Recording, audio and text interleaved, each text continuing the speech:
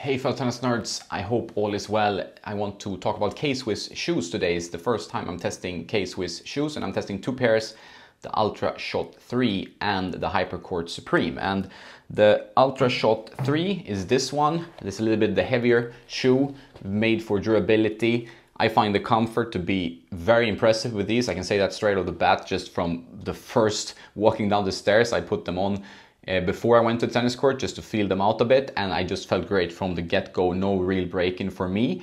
Around the fit, I would say it's a true length, kind of medium width. The arch is slightly low and the break-in they say is light, but for me it was kind of nothing. The weight of the shoe is on the heavier scale. I didn't feel that on the court. I feel okay with these pretty fast, but they are 434 grams, and that is on the higher range, and that's for 45.5 size. I have 42.5 or something like that.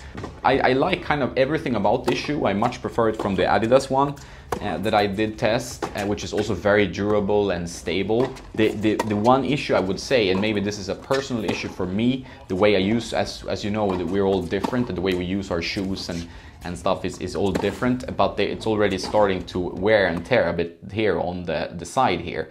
And I don't know really why or how. I haven't been using them for a long time. Overall, the wear looks completely fine, but on the sides here, maybe this is me, but it seems the material seems quite frail when it comes to the fabric in some cases. The rest here is absolutely fine. Soles look like this, used on hard courts.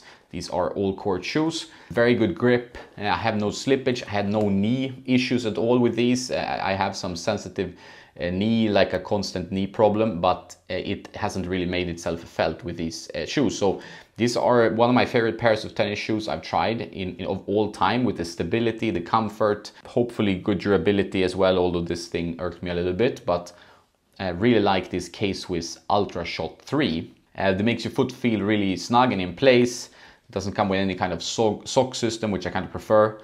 And there's some technical stuff that I will put in the video, because I'm not a shoe expert, and when they throw out these things like, you know, Surge 7, you know, Duramesh and stuff like this, I get a bit lost. With tennis rackets I can figure out, because it usually means weight added or foam filled, but with shoes I'm a bit of a noob, so there are probably better channels for shoe reviews. But I can tell you what I think about these, and these are some of the best stable, fitting, comfortable shoes I've tried on a tennis court. And I've tried quite a few shoes. It's just that I'm not so technically versed in these things like drag guard. But it doesn't really drag. It just doesn't really irk me in any way. It doesn't feel like too tight in the heel or anything like that. It's just solid and just does the trick. So for my foot, slightly narrow, perfect. It's really been the perfect shoe for me, and I hope they stay durable and remain with me for a long time. Next up, we have another shoe in the lineup. It's called the Hypercourt Supreme. There's also an Express one,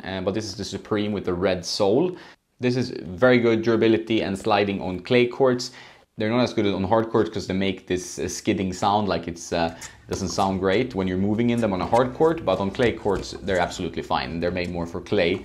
I didn't know if this was all court or not, to be fair. It did seem like all court, but it might be more for clay. Also a rubber outsole in herringbone tread pattern. So this is the idea, to create traction, durability on clay courts.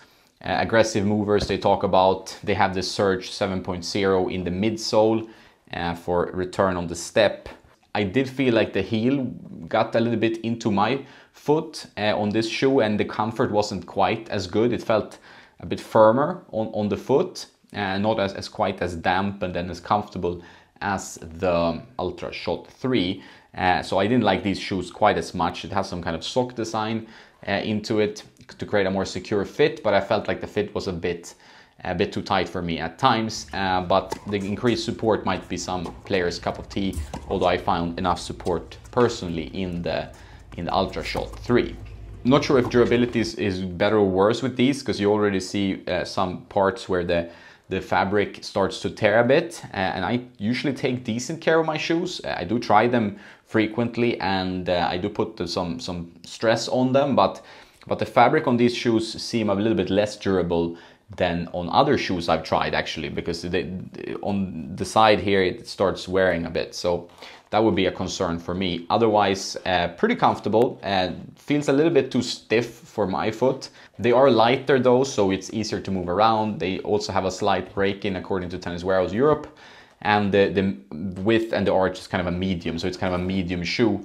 But I just felt a lot more comfortable in the Cybershot. It just felt like it worked better for my foot.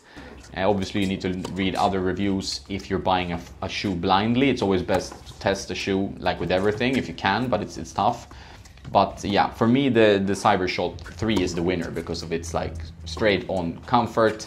So some K-Swiss shoes, definitely worth trying. Very positive about my first experience with K-Swiss. Normally I use Head or Asics. I've used Nike Vapors, Adidas, the new one. The new Adidas Barricades, which are on the heavy side, same as the Ultrashot, but I prefer the comfort of the Ultrashot, while the Barricades feel stiffer and also a little bit heavier in general, I think. The sponsor of this episode, the Singles Playbook from Fuzzy Yellow Balls, teaches you tactics and plays and strategies on how to conduct your game against certain players. Rallying versus aggressive baseliners, trench warfare, dealing with serve and volleyers, pushers. There's video examples for each of these, so you get access to a website where you can study the video, follow the examples, and then start incorporating this into your own play. It's a great way to grow your tennis understanding. Have a look at the Singles Playbook. Please also check out my other affiliates. The links are in the description, such as Player Court, where you can find a hitting partner or a coach. Use my link, you get 50% off their service. Tennis Warehouse is where you buy tennis gear, shoes, and whatnot. Use my links, I get a small commission if you do. That's all, have a nice day now, and don't forget to play some tennis.